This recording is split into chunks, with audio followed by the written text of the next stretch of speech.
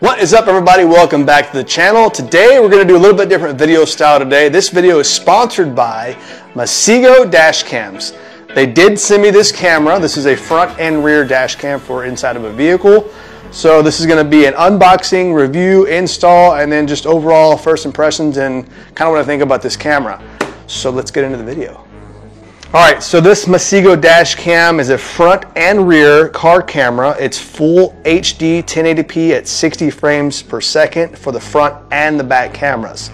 It's ultra wide, it has Wi-Fi, GPS, a G sensor, parking surveillance and emergency mode, noise and motion blur reduction, night vision with a mobile app. So it's got a whole bunch of different features that allows you to monitor, while you're driving, while the vehicle's parked, and stuff to keep, just peace of mind in case, hopefully nothing ever happens, but if it does, this way you've got it on video for record, for insurance purposes, or, if you're an off-road junkie like I am, you can maybe use the camera for some of the times that you're playing off-road. It's got a lot of really cool features built in.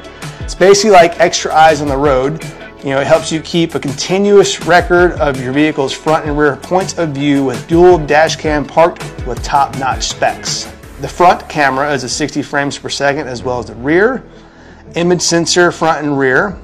The camera has built-in GPS, so it monitors where it's at and also the vehicle's speed. So while you're driving, it'll record how fast you're going in the event of an incident.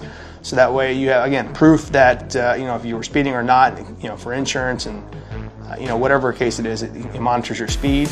It loop records, meaning it'll continuously record when your vehicle's on or off. And then if something happens, obviously you'd pull the footage off the memory card if you need to get into it. Otherwise, it just basically keep writing itself until you need the actual footage to for playback. Parking mode support, emergency file lock. It's got a high intensity display, which again, so the video display on the back of the main camera up front is not something that is super blurry or hard to tell. It's a nice good 3-inch display there. Most dash cams are 30 frames per second. This is a little higher frame rate, just 30 frames per second, which means that when you're in the vehicle and you're moving, the more frames per second that the camera can capture, it allows a clearer picture for playback.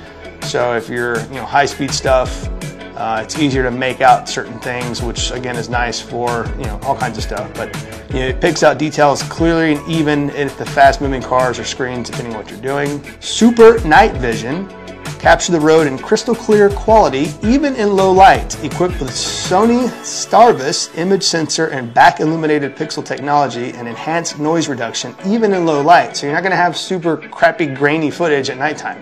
It's going to have 4 times sharper and brighter image. High dynamic range on the video playback as well. It's got an f1.4 aperture. Again, small the aperture, it allows, that's just better for recording. The camera always has your safety first, automatic save and lock.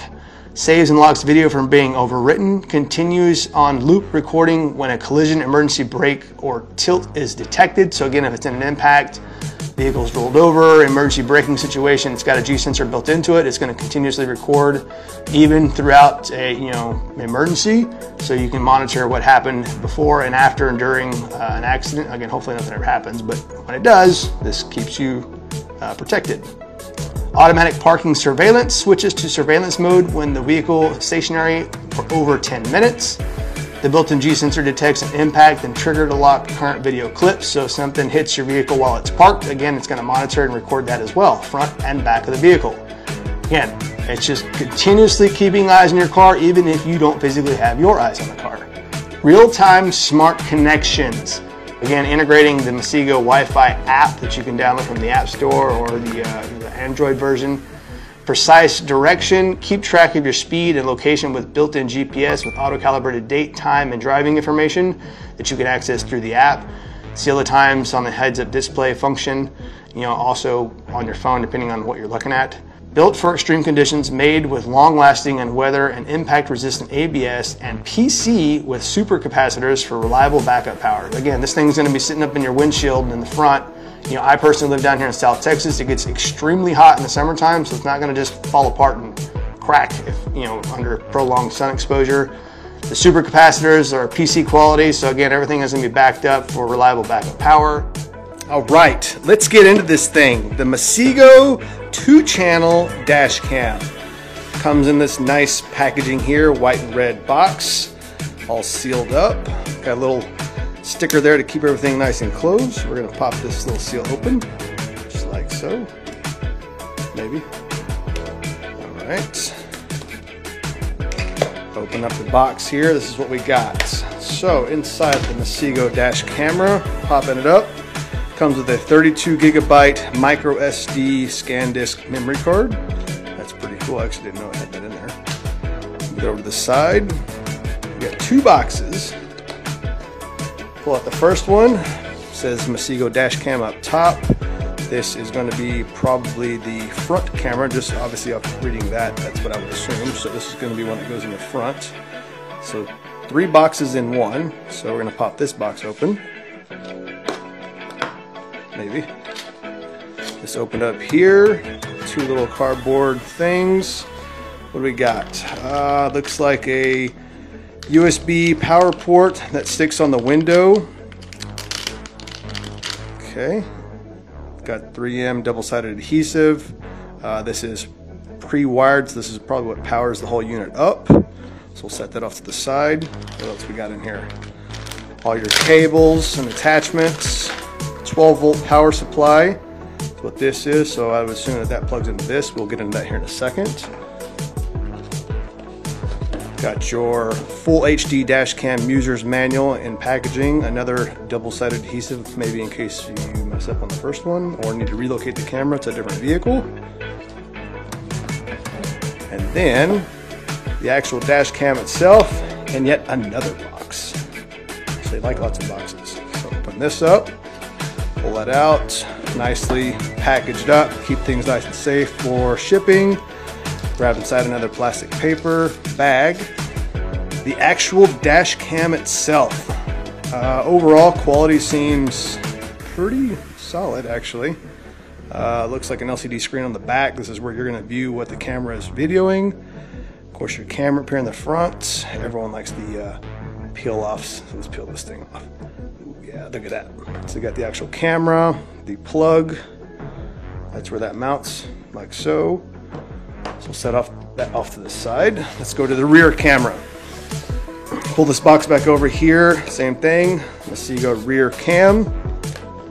Let's go look at the box. Nicely packaged. All your specs and power stuff here in the back of the box. Open this one up. And another box inside of another box.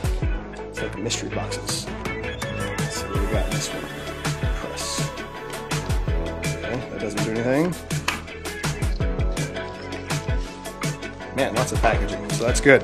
It's not just thrown in a box and shipped to you guys. It comes all nicely wrapped and packaged, ensuring, I guess, quality and safety. So here's the rear camera. Nice, small little design, double-sided adhesive tape.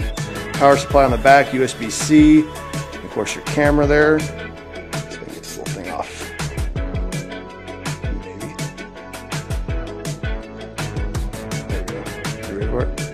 Oh yeah, there we go. Boom. Okay, there's the rear camera. And the box for the rear cam, all of your power supply. Let's see, I guess something else in here. Another double-sided adhesive 3M tape pad thing. I guess, again, if you need to relocate the camera, you replace that little sticky thing there.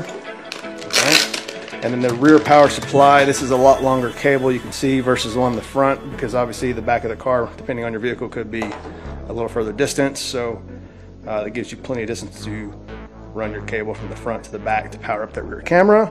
So if you look on the front camera, there's the input for the rear, so this would plug into that, which runs to this. So in summary, we've got front camera, cable, rear camera, main power supply to the whole unit, head unit mount for the front camera, double-sided adhesive tape, 32 gigabyte micro SD memory card, and your user manual.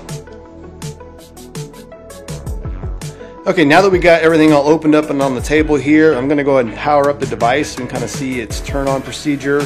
and just, you know, overall just what the screen looks like when you power it up. So I've got a power supply here under the desk. So it comes wrapped up, you know, like most things do, these little red zip tie things. I'm gonna pull this out, plug this in really quick.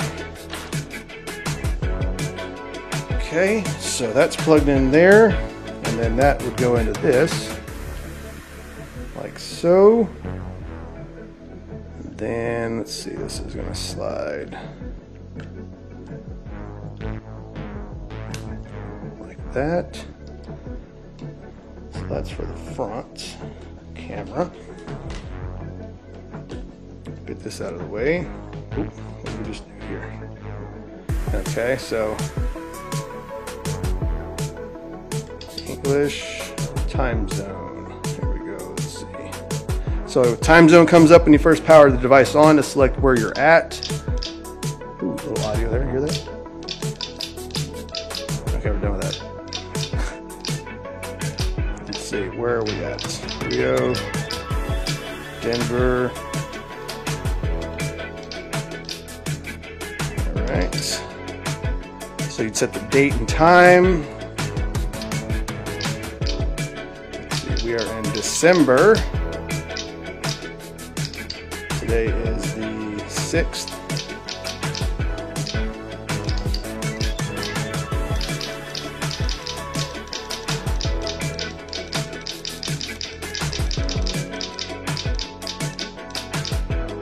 Okay. Oh, okay. I'm sorry. Let's go back. How do we go back? Nope, that's wrong. Okay.